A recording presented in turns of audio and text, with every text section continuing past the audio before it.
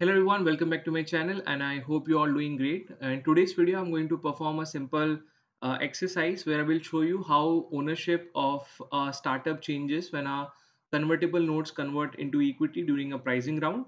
So for that, I've taken a simple example where the existing cap table, in the existing cap table, we have around 1 million shares for the founders, a convertible note, and ESOP. So Series A is going to invest and we're gonna see post investment the total number of shares for each of the security holder and the change in the ownership. So typically for convertible notes, the interest rate ranges from 2% to 8%, and maturity date typically set at 18 to 24 months after the note is purchased. When a maturity date is reached, one of the three things happen. A, the founder must pay back convertible note investor the value of note plus interest. Founder may negotiate a new maturity date, or the value of note is converted into preferred round. But in case if a conversion event triggers, which is generally a pricing round, then they convert into preferred shares. Now, a convertible note converts in three ways: pre-money method, which is best for founders; a percentage ownership method, which is best for investors; and dollar invested method, which is good for both founder and investor. For this exercise, I am going to concentrate on the pre-money method. So let's first calculate the value of ESOP. To do that, we have to calculate the post-money value. Now, what will be the value of convertible notes? Convertible note holder has two options. Either they can opt for discount rate or valuation gap. For convertible note holder to decide, let's calculate which one is more beneficial. Okay, let's calculate the value of convertible note on the basis of discount approach. So the formula is, what is the convertible note principal plus accrued interest, that is 1 million divided by 1 minus the discount rate. Discount rate in our case is 25%. So this is the value of convertible note on the basis of discount approach. Now let's calculate the value of convertible note on the basis of valuation cap approach.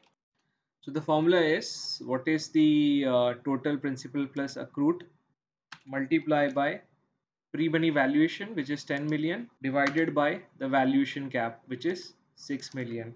Okay, if I am the holder of this convertible note, then I will go for valuation cap approach because it is giving me a higher value. We have the value of convertible note 1.66 million. We know the Series A investment, that is 3 million. We know the pre-money valuation of the company, that is 10 million. So the post-money valuation of the company is addition of all three. The post-money valuation of the company. Now let's calculate the value of ESOP. So that would be 10% of the post-money value, which is 1.466 million. Now, since we know the value of ESOP, let's calculate what is the effective pre-money valuation. So, effective pre-money valuation is pre-money valuation minus the value of ESOP. This is the effective pre-money valuation. Now, let's calculate the value per share. Value per share is effective pre-money valuation divided by total number of outstanding shares, that is 1 million. So this is our value per share. Now let's see how many shares have been allocated to Series A. That would be the investment of Series A, that is 3 million, divided by the price. Okay. So we have number of shares for Series A. So I'll link this to number of shares. Now let's calculate number of shares for convertible note. Earlier we saw that among discount rate and valuation cap option, valuation cap which is higher value. So we'll calculate the total number of shares on the basis of valuation cap approach. So let's first see what shall be the per share price for the convertible note holder. Okay, the formula is again your valuation cap divided by the pre-money valuation. And over here, what we'll do is we'll multiply by value per share in order to arrive the price of the convertible note. That is 5.12. The number of shares for CN is simply the total value, which is the convertible note principal plus accrued interest divided by the price. This is the number of shares. Again, I'll link it to this one.